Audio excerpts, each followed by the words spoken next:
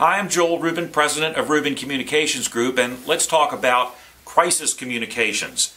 First of all, the bad story happens, and the media's calling, and you're mad. Remember, they decide what's news, you don't decide what's news. So what you got to do is get all your facts together. Get everybody who's involved in the company or the organization and tell them, look, this is the Super Bowl, because if you do this poorly, it could negatively impact your company for a long time to come. So get all your facts together.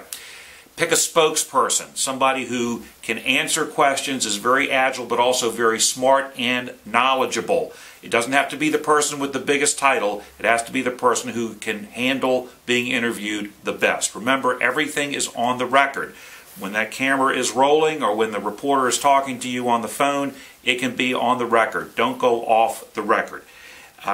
Also, the inclination sometimes is to say no comment. You never have to say no comment. You can always talk process. In other words, we're going to form a committee, we're going to get to the bottom of this, and we're going to, in the next few days, we'll have all the facts together and we'll report back to you. Or you can talk compassion. Our first concern is for the employees. Our first concern is for the victims. Our first concern is for the public.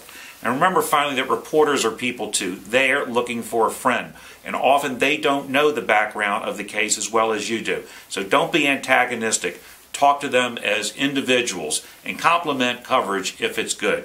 I'll come to your organization and help you prepare for the crisis. Give me a call.